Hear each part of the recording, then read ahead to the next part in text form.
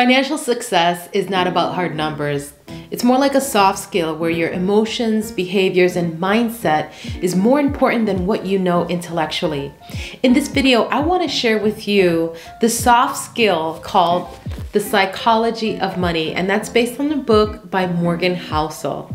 I'm going to share with you 5 money soft skills that are really going to support you in your financial journey. My name is Yvonne, and this channel is about personal development. So if you want to increase the quality of your life, subscribe to this channel and level up. The first money soft skill we'll talk about is understanding that getting money and keeping money requires 2 different skill sets.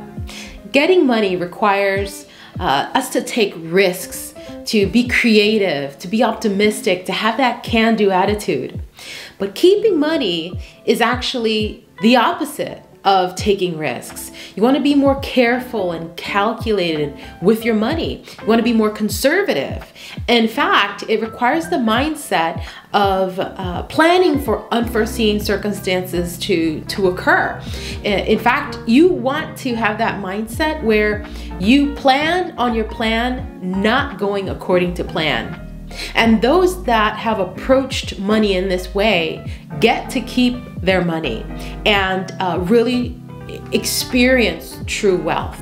Now, this type of dichotomy is pretty interesting, and you see this in many areas in life, particularly for those that are starting a business. You see, most businesses fail, and the reason why they fail is because most people are not aware of this soft skill, that whatever got them to start the business is not what's going to get them to keep the business.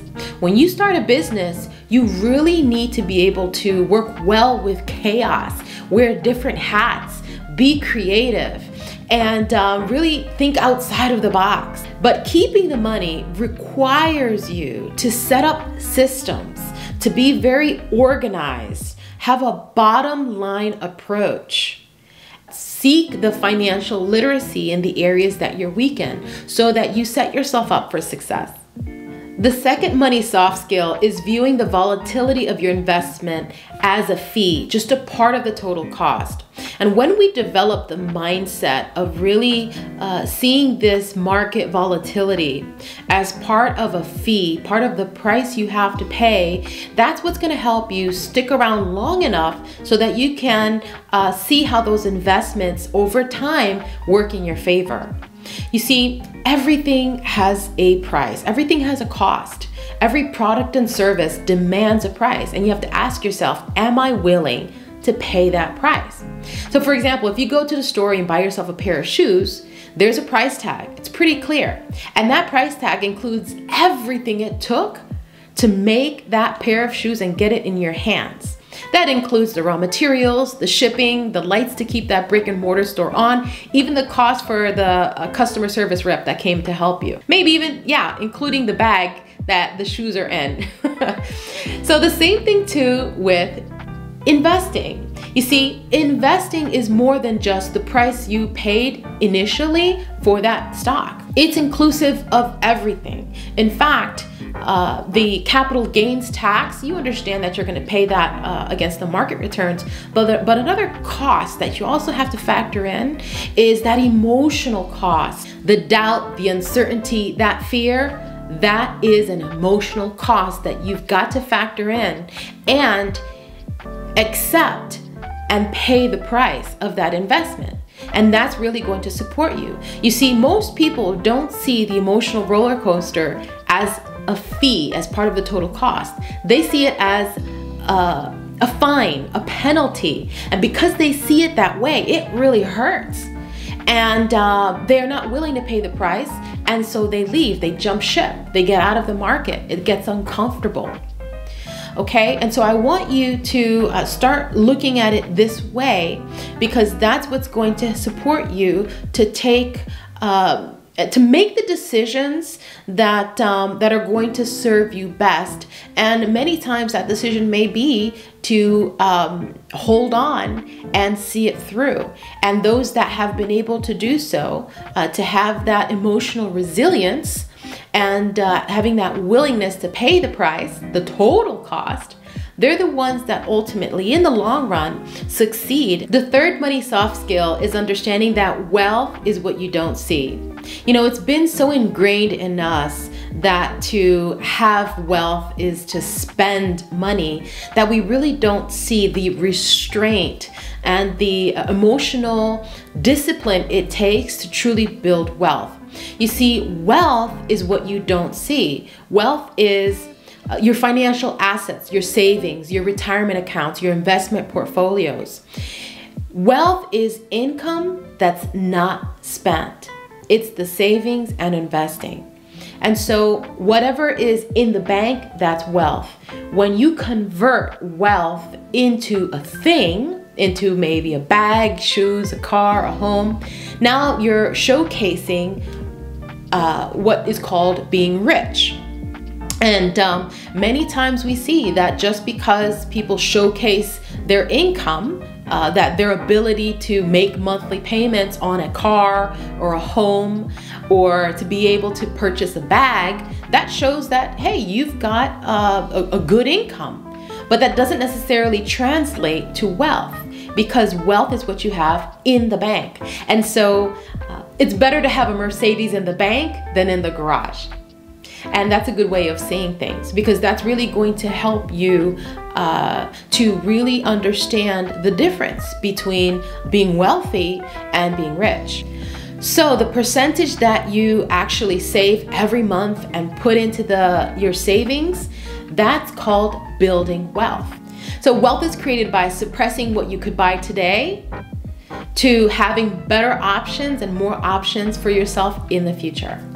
The fourth money soft skill is understanding that your savings rate is more important than income. You know, there's three types of people: those who save, those who don't think they can save, and those who don't think they need to save. You know, saving is very important, and just because you make more money doesn't mean that you're saving more. In fact, in order to save more, it doesn't mean more income. It means more humility, because that's really what it's going to take for us to be able to live below our means and to reduce the expenses to the point where it allows us to have more wiggle room to be able to save more. And so ultimately, that's what we want to do, is we want to reduce our expenses.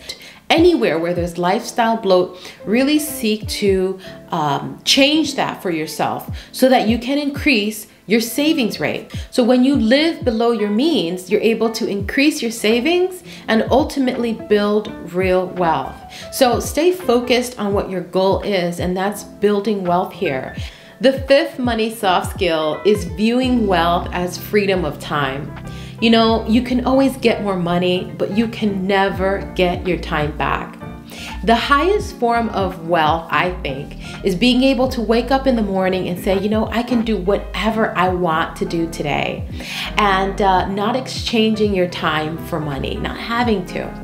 You see, the highest dividend that money can pay, and truly money's intrinsic value, is the ability to give you control over your own time. And that's really what wealth is about. And that is the highest currency in the world, is your time. So just some final thoughts. You know, it's really important to have a good perspective on what wealth really means. And at the end of the day, wealth is being able to do the right thing, because doing the right thing is what's going to bring us true wealth at the end of the day. And you know, it's a spiritual principle that says those that trust in riches will fall, but the righteous one will flourish. And that's really what wealth is about, is being able to flourish in all areas of our life. In conclusion, your emotions, behavior, and mindset around money, the soft skills called the psychology of money, is really going to determine your financial success. The 5 money soft skills include really understanding that making money and keeping money require 2 different skill sets. Viewing the volatility of your investment as a fee, just part of the total cost. Understanding that wealth is what you don't see. that your savings rate is more important than income, and viewing wealth as freedom of time. I've created the Money Mastery program that's really designed for women professionals and entrepreneurs that are really seeking to improve their financial picture, whether it's saving more, getting out of debt, or investing to build real wealth. You're gonna have the peace of mind that comes when you have a clear financial action plan to be able to get real wealth. And really think about how much it's costing you to feel stuck in your life. So for those that are ready to invest in themselves, click on the link in the description box below to enroll. Also, I'm excited to announce that I just launched my merch boutique. Shop for inspirational and motivational gifts for yourself, family, and friends. Click on the link in the description box below. If you enjoyed this video and want to improve the quality of your life, click on the subscribe button to level up, and I'll see you on the next one.